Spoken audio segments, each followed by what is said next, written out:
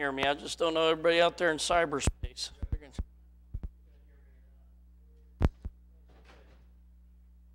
All right, Jeremiah chapter 1. And I've been reading through the book of Jeremiah in my personal Bible time. And the Lord just really began working in my heart this morning. So we're going to look at some things from this book, and Lord willing, we'll look at it through the week out of this book of Jeremiah. Now, Jeremiah is often called the weeping prophet, and the reason being is because throughout the Scripture, and especially you'll see in the book of Ecclesiastes that he also penned, you'll see that his eyes, he said, "My eyes run down with tears for the daughter of my people." He's talking about the nation of Israel and Judah in particular. Thank you, brother. And the reason why he's weeping is twofold. Number one, he's weeping because he sees judgment coming. Number two, he's weeping because of the sin of the people that makes the judgment necessary. And can I say today in America, we ought to be weeping for our nation and weeping for our people. Jesus, when he was walking from the place of judgment to Calvary, he saw some women there weeping. And he said, "Weep not for me, but weep for yourselves and weep for your children." You know, as I think about what our nation is going through and is going to, more importantly, it ought to bring some tears to our eyes about what our children are going to face and our grandchildren. However, along with the burden of the coming judgment, Jeremiah also stands as a beacon of hope. And that even though judgment was coming, God was still God. And His word was still true. And His power was just the same. And we serve the same God that Jeremiah served. We serve the same God that Noah served. We serve the same God that Abraham served. We serve the same God that Elijah served, and Paul, and Timothy, and the Apostle John, and D.L. Moody, and Charles Spurgeon, and Charles Wesley, and George Whitefield. All of those men and many ladies served the same God that we serve today. And He is not hurting. He's not worrying. He's not at the end of His rope. Everything's going exactly as He has it planned. And I take joy in that. And I thank God for that. I'm glad that God has chosen me and chosen us to be lights at a very dark time. What an opportunity we have for the Lord. And you say, "Preacher, it's getting harder." I know it's getting harder because it's getting darker. But in the dark, just a small light can make such a difference. And I think about those saints over in Afghanistan. There's Christians, our brothers and sisters, who are being martyred in these days. Probably some today died for the cause of Christ. And I was reading one report. Someone said that they were talking to one of the Christians in Afghanistan, and they were this person, it was a woman on the phone, relaying what, or maybe it was over text, I don't know, but relaying to them how God's grace has been so sufficient to them, that they have discovered a level of power and fellowship with God that they'd never experienced before. And during the course of their conversation, their group was discovered by the Taliban. And there was shooting, there was death. I don't know how many died or what happened. But in the moment that they were thanking and they were praising God. They were praising God for the opportunity to stand for Him in these days.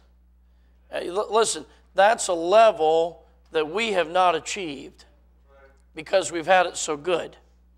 Well, listen, things are heating up, and it's going to start costing us to follow Christ. And so I believe that the book of Jeremiah is very relevant to our day, and it's very present. And as we look into it this week, if the Lord should lead us to continue looking in this book, I believe that it will help us. Now, I'm just going to lay some groundwork this afternoon. I realize the time, I realize the full stomachs, but I also realize that we're soft as Americans. And we need some toughening up, amen? Now, I don't know if the Lord will use me this week to toughen us up or not, but I do know that God's Word is important, amen? It's more important than the food we just ate. It's more important than the nap that we're longing for, amen? And so let's give our undivided attention to the Word of God. I've given you lots of time to find the book of Jeremiah. And so stand with me if you're able. And we'll read the first 10 verses of this chapter to begin. Jeremiah chapter 1, beginning in verse number 1. The Bible says, "The words of Jeremiah the son of Hilkiah, of the priests that were in Anathoth in the land of Benjamin, to whom the word of the Lord came in the days of Josiah the son of Amon, king of Judah, in the 13th year of his reign. It came also in the days of Jehoiakim, the son of Josiah, king of Judah, unto the end of the 11th year of Zedekiah, the son of Josiah, king of Judah, unto the carrying away of Jerusalem captive in the 5th month. Then the word of the Lord came unto me, saying, Before I formed thee in the belly, I knew thee. And before thou camest forth out of the womb, I sanctified thee, and I ordained thee a prophet unto the nations. Then said I, Ah, Lord God, behold, I cannot speak, for I am a child. But the Lord said unto me, Say not, I am a child, for thou shalt go to all that I shall send thee, and whatsoever I command thee, thou shalt speak. Be not afraid of their faces, for I am with thee to deliver thee, saith the Lord. Then the Lord put forth his hand and touched my mouth. And the Lord said unto me, Behold, I have put my words in thy mouth. See, I have this day set thee over the nations and over the kingdoms, to root out and to pull down and to destroy and to throw down, to build and to plant. Let's pray. Heavenly Father, thank you for your word today. Thank you, God, for your Spirit. Lord, please speak to our hearts in this time that we have. Help us to be obedient to your Spirit. Help us to be attentive to your Spirit. Lord, I pray if there's someone here unsaved, Lord, I pray they'd see that their time is short, that they need to be born again.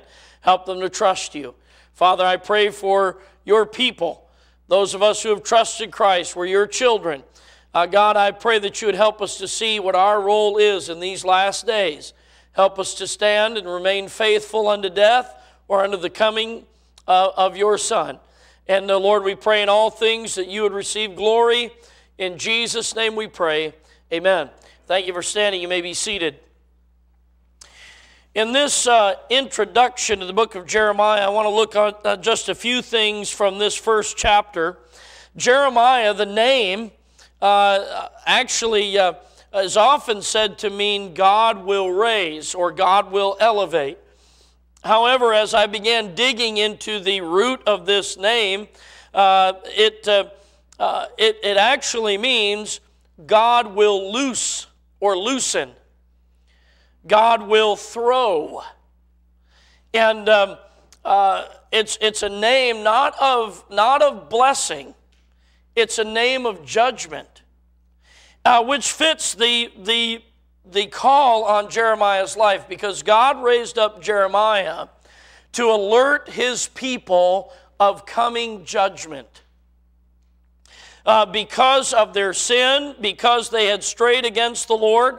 If you notice in verse number 16, look what he says in chapter 1, verse 16. I will utter my judgments against them, touching all their wickedness, who have forsaken me and burned incense unto other gods and worshiped the works of their own hands. That is the United States of America. We have forsaken God. We've forgotten where our blessings came from and who our blesser was and is. We've forsaken him. We have burned incense unto the other gods. You say, what does that mean? Well, it's making a sacrifice. That's what they're doing. They're using their means, they're spending their money, and they're spending it on something that does not matter and something that will not help. There are many gods in America today, little g, gods who take up the time and the energy and the money and the commitment of God's people. It's spiritual adultery, and it's being committed by God's people all across this land.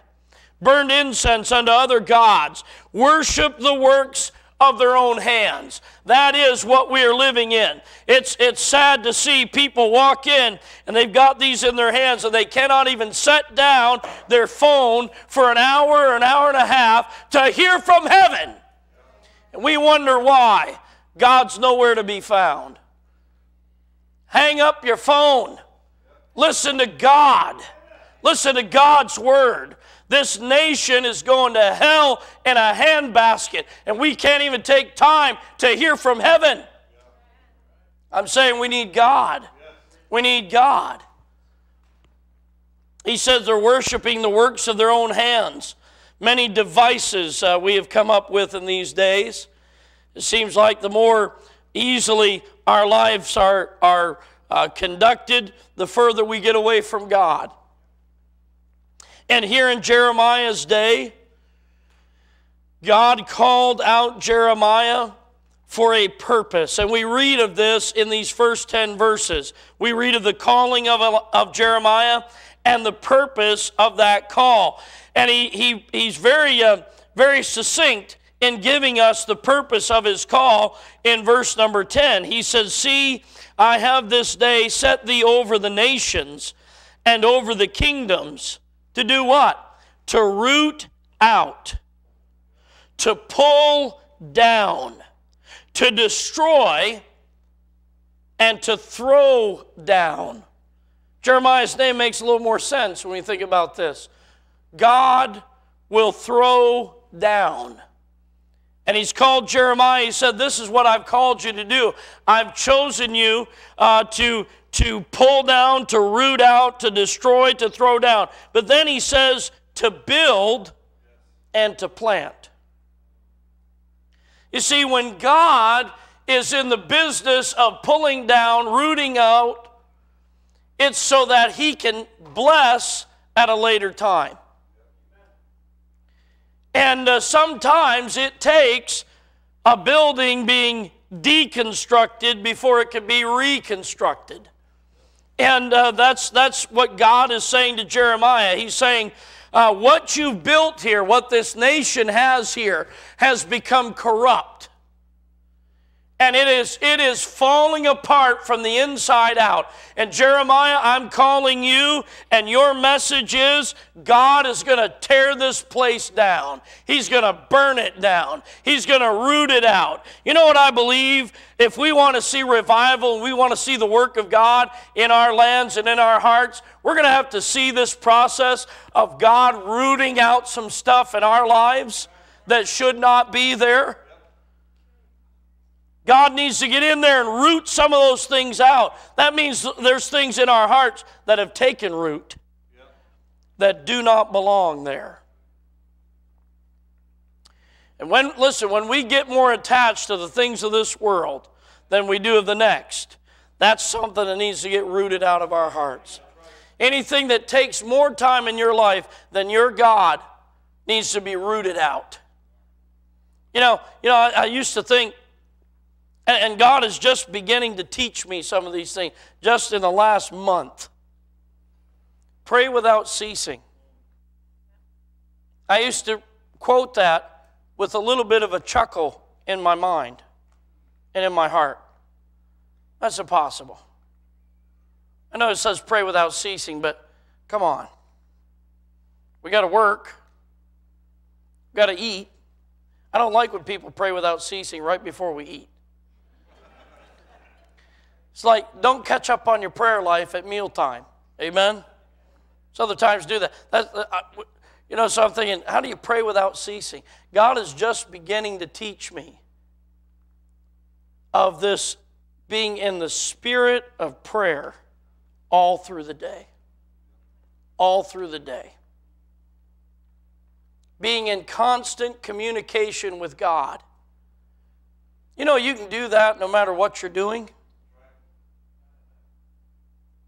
What I found out is that prayer is the engine that drives us spiritually. If you're prayerless, you're powerless. Jeremiah is saying there's some things going to have to be rooted out. If we're spending more time on the things of this world than we are with our Lord, it needs to be rooted out. And he said, this is what I've called you for. Now, how would you like to be Jeremiah? What's your calling? Well, my calling is to tear stuff down. What are you going to tear down? This nation. Now, you know what we'd call him? We'd call him not a patriot. How dare you? Going to tear down our nation? That's what God called him to do. That's what God sent him to do.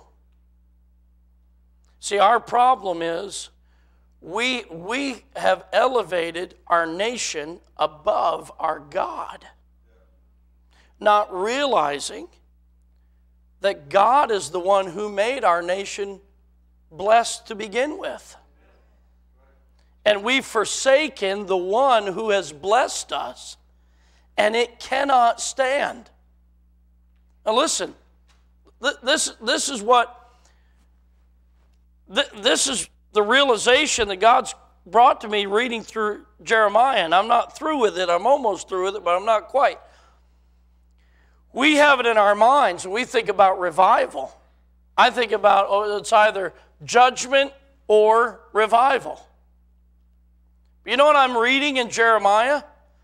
Judgment for revival. Not judgment or revival, judgment for revival. God is too just to allow us to continue on our way unchecked and unpunished and unjudged. It's not a matter of if the Lord is going to judge the United States of America. It is a matter of when. Because judgment is coming. You can set aside your prayers of, Lord, please don't judge America. Because if God does not judge America, then the God of the Bible is not just. Judgment is coming. I see it on the horizon. If you don't see it, you've got your head in the sand. Judgment is coming to our nation. But that does not mean that our nation is without hope. We have it in our minds, well we better have revival or there's going to be judgment. There's going to be judgment regardless. But how about responding properly to the judgment so that God can bring about a mighty work in His people?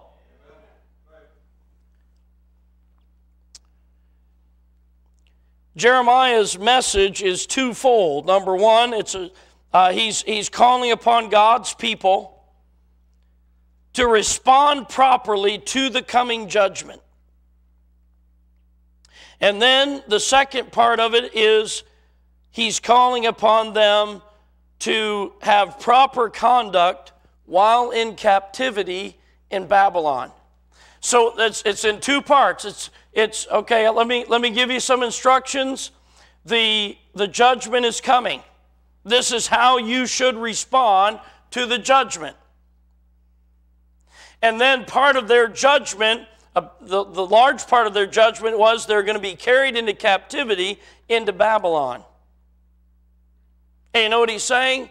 Your job doesn't stop once the city falls. You've got a responsibility to your God, even in Babylon. Now, our nation is fastly becoming Babylon in its morals and in its conduct and in its religion. We need to know how we are to respond. We're looking for the rapture. Amen? Now, I'm looking for revival too. I had a friend of mine say, we shouldn't be praying for revival, we should be praying for the rapture. My response is, how come I can't pray for both? Amen? Why can't I pray for both? And we don't know how long this is going to go before we get the upper call. Amen? And so we need to know from God's Word how we ought to live in this dark world.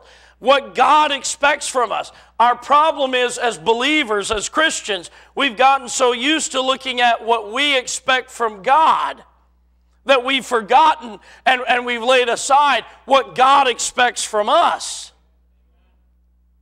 And can I say, no matter what kind of situation we find ourselves in, what kind of state of our world that we find ourselves in, the truths of God's Word abide. They are lasting. Listen, they'll take you through whatever you are living in this world, whatever condition, whatever situation. God's Word and God's commands are eternal. There is, in the book of Jeremiah, no message of hope to escape judgment. It's not. It's not there. I know this is not what we like to hear. Give us something positive. Give you something upbeat. Well, I'm positive that judgment's coming. There's your positive message. There's nothing in this book that holds out hope that judgment will not come. However, there is the assurance all through the book that God will bless those that obey Him and that one day He will restore and reestablish His people. Christian, why are we so concerned on the events, our current events, when we understand how it ends? We know how it ends. We've read the back of the book, amen? We're coming back. The Lord's going to set up His kingdom. We're going to rule and reign with Him for 1,000 years. So shall we ever be with the Lord. His kingdom, all the kingdoms of this world will be made the kingdom of our God and of His Christ. That's how it ends. And so we need to keep an eye on that and understand that even though in the short term things may not turn out the way we would like them to be, God's plan abides and remains. And there will come a day when He will restore and bless and reestablish. Now, though this message was directed to Judah, the message, I believe, resounds to us today. God does not change. He still rewards righteousness and punishes evil. You may say, well, this is just the book to the nation of Israel. Doesn't have anything to do with us. To that I would say this: there's not a nation biblically in history that God did not bring judgment upon who strayed from His Word. There's not one exception. You will not find one exception in all the Bible, or history for that matter, that God spared from judgment when they went against the Word of God. Israel was punished many times over. One of the chief sins that Israel committed was shedding of innocent blood. And America is drowning in innocent blood. God will bring judgment. There were many prophets during Jeremiah's day and Isaiah's day and other prophets that kept trying to reassure the people. Judgment's not coming. Don't worry about that old fuddy-dud. You know, everything's bad news to him. He's just a Debbie Downer, you know. And they would say, "Thus saith the Lord," and the Lord hadn't spoke by them. God brought judgment to them before He brought judgment to the people in most cases. Because even though it was a message that people wanted to hear, it was not the message they needed to hear. It wasn't the truth. Can I say this? We want revival. Understand that without truth, there could be no revival.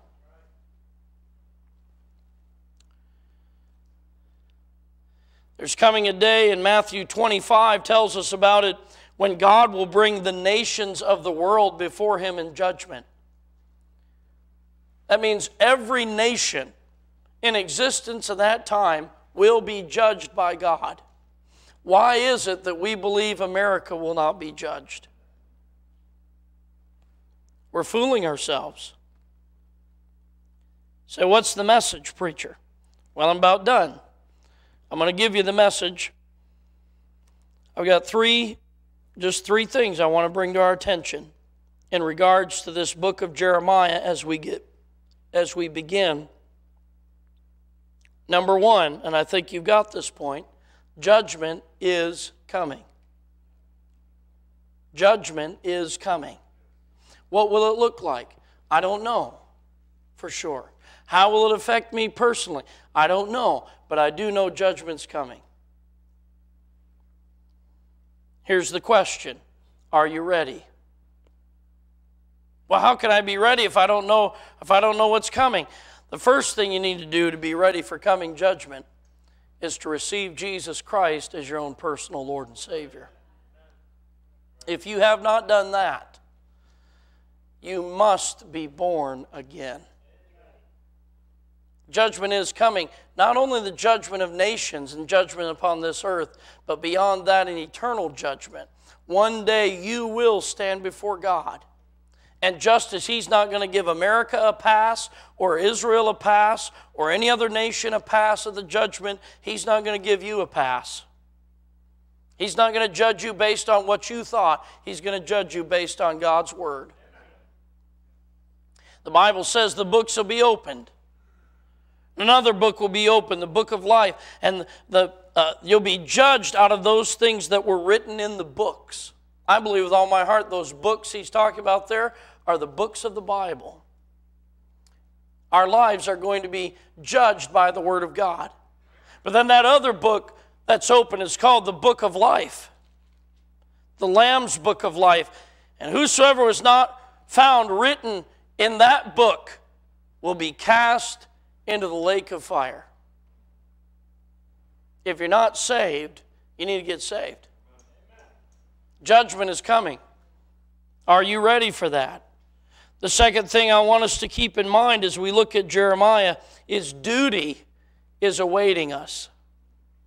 Even though there's judgment coming, even though the people are going to be taken into captivity, even though their lives are going to fall apart, still God has a job for Jeremiah, and God has a job for us.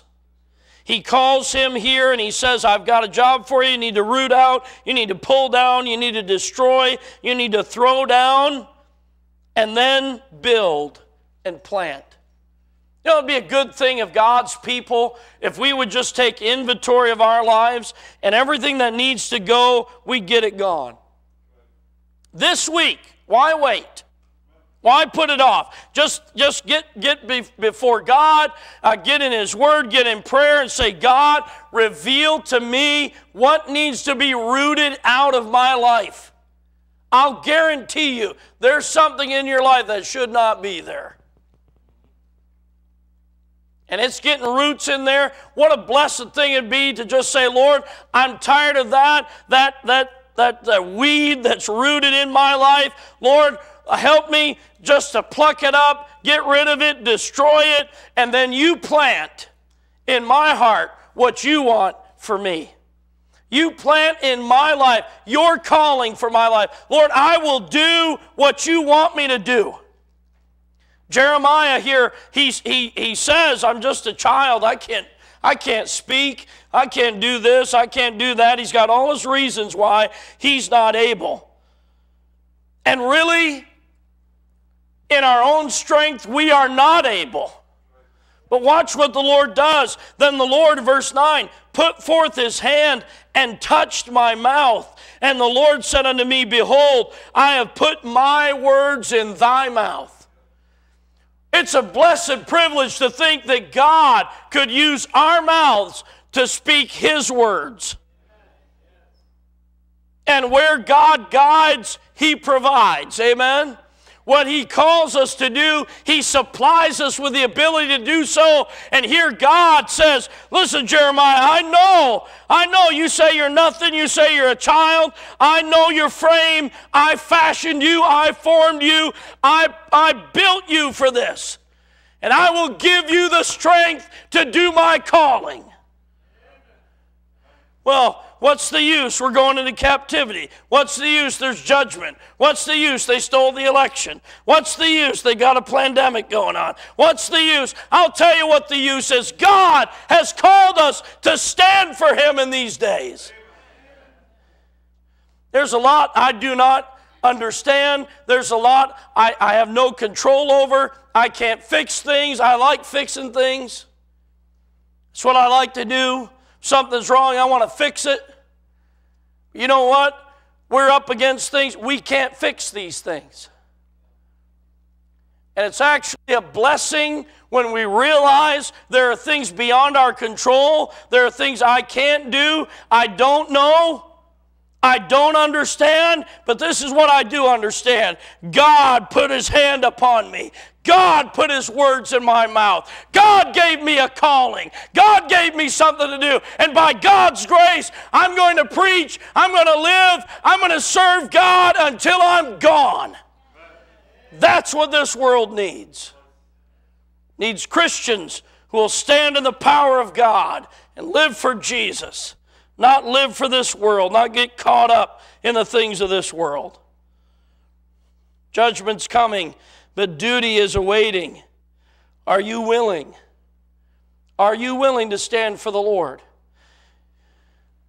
There's probably not much fanfare that's going to go along with it. There won't be much recognition. There will probably be suffering. No doubt there will be. Jeremiah had his share of suffering. He endured imprisonment.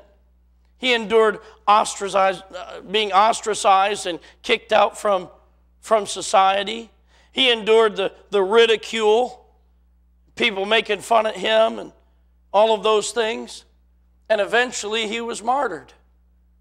He died for the Lord. He died for his faith. You willing to do that for the Lord? Well, why not? He did it for you.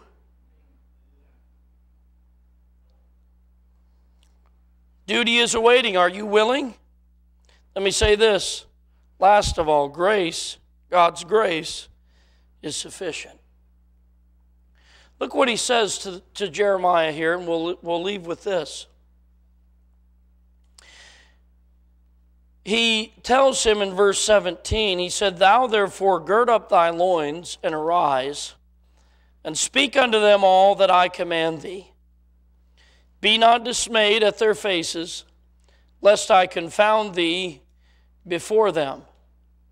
For behold, I have made thee this day a defenced city, and an iron pillar, and brazen walls against the whole land, against the kings of Judah, against the princes thereof, against the priests thereof, and against the people of the land.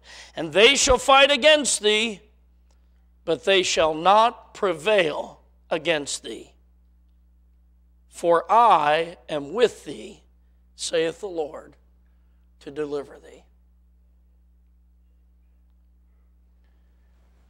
He said, Jeremiah, if you open your mouth and you preach what I've given you to preach, you're going to make the people mad. You're going to make the priests mad. You're going to make the princes mad. You're going to make the prophets mad. You're going to make everybody mad. So mad that they're going to attack you. They're going to fight against you. They're going to try to overthrow you. But they're not going to be able to. Now, as I said, Jeremiah suffered. And eventually he was killed. You know what the Lord said? I'm going to be with you. And I'm going to sustain you until your job is done. And when your job's done, I'll receive you to myself. So what is the promise? If we stand for the Lord in these days of judgment that are coming, if we're faced with what our brothers and sisters are being faced with in Afghanistan and other parts of the world right now, if that comes our way, what assurances do we have? You know, I can't promise my children that everything's going to be fine and they'll never be taken from me or they'll never suffer for the Lord. I can't promise them any of that. But there's one thing I can promise them. The Lord will be with you. I may not be able to be with them, but the Lord will be with them. If you'll stand for the truth and stand for the Lord in these days of judgment that are coming upon us, God's grace will be sufficient. Boy, they hated Jeremiah. They tried everything they could to shut him up. They even took his prophecy and burned it in the fire. Burned the originals. What are we going to do? The originals are gone. God said, hey, let me give you my word again. Just write these down again. There's no problem with God. No problem. See, what are problems to us? No problem to him. Judgment's coming. It's coming. Our duty awaits us. Will we be faithful? And God's grace is sufficient. Whatever he calls you to do, he'll empower you to do. Heavenly Father, thank you for your word today.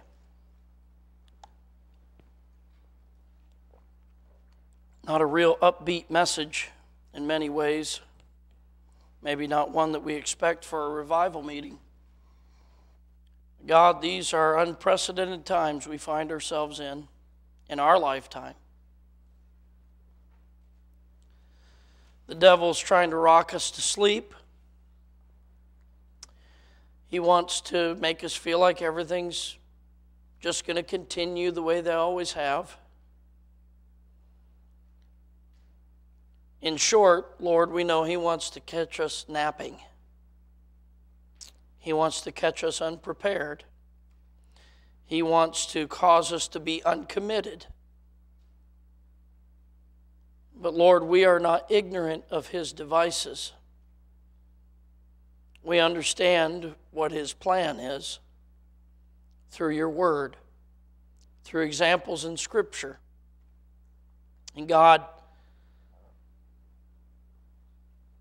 even though Jeremiah was unpopular in his day, he lived in a way that brought glory and honor to you. And he fulfilled his calling. And now, these many, many, many years later, we're reading this prophecy that you gave him,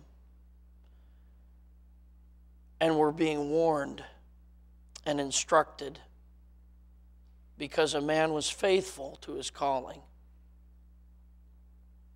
God, help us to be faithful. Help us to not lose faith in you. Help us to understand that you have a plan and that this is part of your plan. Help us to be thankful in everything as you instruct us to. Help us to see these things as not obstacles but opportunities to glorify your name and to show forth your righteousness to a world that desperately needs it. God, help us to stand in these days. Help us to not be ashamed of you. Help us, Lord, to not be so caught up with the things of this world that we forget why we're here and forget what you've called us to do. Help us to not be as the heathen who have forsaken you and burned incense to idols and worshiped the works of their own hands. Very religious, but nowhere near God. Lord, I pray that our faith would be genuine and that our commitment to you would be unquestioned. God, help us. In Jesus' name I pray. Amen.